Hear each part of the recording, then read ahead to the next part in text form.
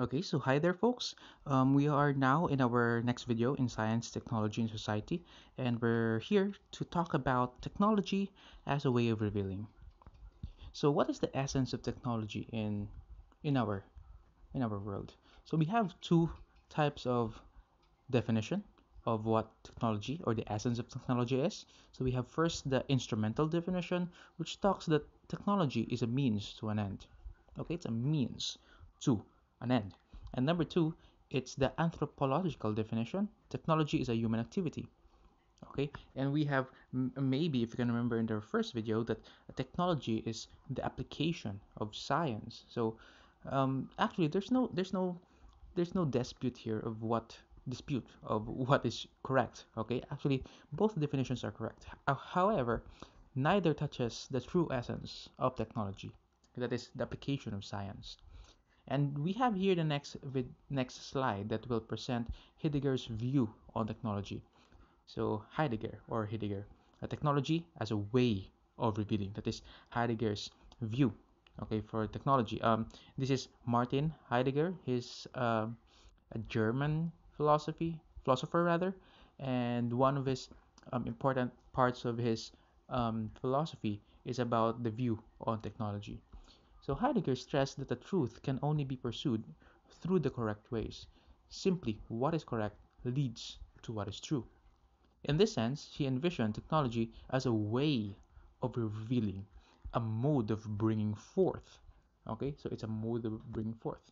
So bringing forth can be understood through the ancient Greek philosophical concept, poiesis, which refers to the act of bringing something out of concealment. So you're bringing it forth, so meaning you're taking out, okay? You're disclosing it, shall we say? You're taking out of concealment. You're not concealing it anymore.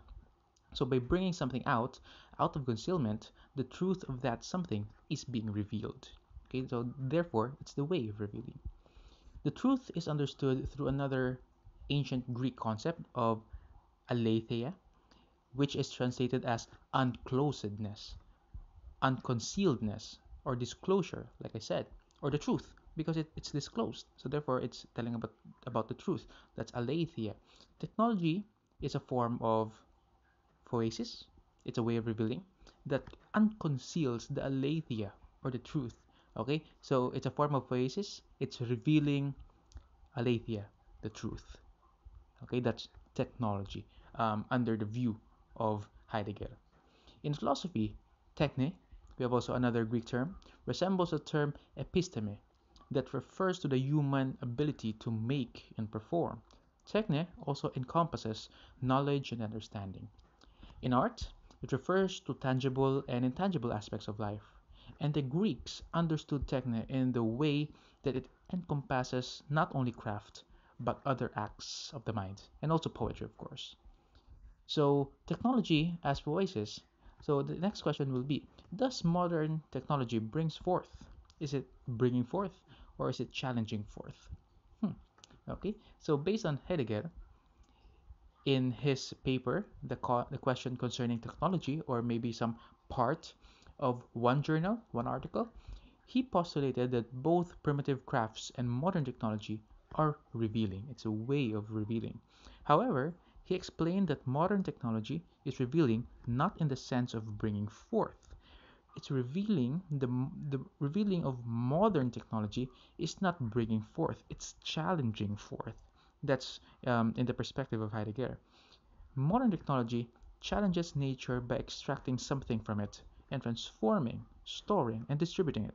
It makes people think how to do things faster, more effectively, and also with less effort, I tell you. Challenging forth reduces objects as standing reserve or something to be disposed of by those who can enframe them. Okay, that is we humans who can enframe them. This is evident in the way people exploit natural resources with very little concern for the ecological consequences that come with it. In this information age, greater control of information to profit from its value, gives rise to concerns about privacy and protection of the human rights. Rise and depletion of petroleum as a strategic resource introduction and the use of synthetic dyes, artificial flavorings, and toxic materials into the consumer stream that brings about adverse and bad effects in our human health. We used to agents, write in agents in agriculture that poses threats to food safety and health security. Okay, so these are why some of the reasons why it's challenging forth instead of bringing forth, that is technology. Okay, so what we're going to do next is the inframing of modern technologies way of revealing. So we're going to inframe that. So Heidegger distinguished the way of revealing of modern technology by considering it as a process of inframing. So inframing, according to Heidegger, is akin in two ways. So we have the first way is calculative thinking. Humans desire to put an order to nature to better understand and control it. So we want to control it. And number two is the meditative thinking, whereas we humans allowed nature to reveal itself to them without the use of force or violence. But try to think of it. We always tend to use the first one, the calculative thinking, that we desire to put on order to nature to better understand and control it. So this tends to be more commonly utilized, primarily because humans desire to control due to the fear of irregularity. We want all things to be regular, though we know that the only constant thing in the world is change.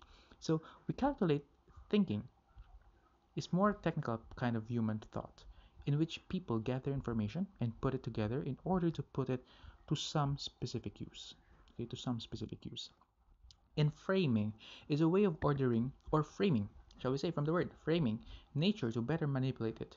And framing happens because of how humans desire for security. Even it pulls all nature as a standard reserve and an instrument of technology to be exploited, in the ordering of nature. The role of humans as instruments of technology through enframing is called destining. In destining, humans are challenged forth by enframing to reveal what is real. However, this destining of humans to reveal need your um, carries with it the danger of misconstruction or misinterpretation. Okay, so it carries with dangers, of course. So what are these dangers of technology here? So it lie on how humans let themselves be consumed by it. The responsibility of humans is to recognize how do you become instruments of technology. According to Coelho, uh, he's an author, it is boastful for humans to think that nature needs to be saved, whereas Mother Nature would remain even if humans cease to exist. As a mere tenant of the earth, people must not allow themselves to be consumed by technology, lest they lose the essence of who they are as human beings. In this sense, humans are in danger of becoming merely a part of the standing reserve, or alternatively, we find themselves in nature. Okay, so more on recognizing the dangers of technology requires critical and reflective thinking on its use. For instance, social media. Try to imagine. Social media has indeed connected people in the most efficient, convenient way imaginable, but it also inadvertently gave rise to issues such as invasion of privacy, online disinhibition, and proliferation of fake news. And we all know that. Okay, lastly, in this topic, we're going to talk about the art as the saving power. So, necessary reflection upon the confrontation with technology are required in order to proactively address the dangers of technology. According to Friedrich Holderlin, 1977, from his book on page 14, but where danger is, grows the saving power also. Now, according to Heidegger, he proposed that art is a saving power, is that saving power, and the way out of enframing. And art was simply called techne. It was a single manifold revealing, said Heidegger. So art encourages humans to think less from calculative standpoint, where nature is viewed as an ordered system. Instead, it inspires meditative thinking. The second, if you can remember, the meditative thinking, where nature is seen as art, and that without any force and violence. Okay, so yeah, that's it for our topic in technology as a way of revealing. This is my source here of this topic. Um, if you have some questions in mind, you can of course just rewatch this video, replay for those things that you want to clarify to yourself. Again, this is part of the Science, Technology, and Society playlist, and okay, this is where it ends. The topic technology as a way of revealing. So yeah, that's it for now. Thank you very much for watching. Don't forget, okay, to like and subscribe. And yeah, I'll see you soon for more upcoming videos. So thank you very much for watching. Okay, see ya.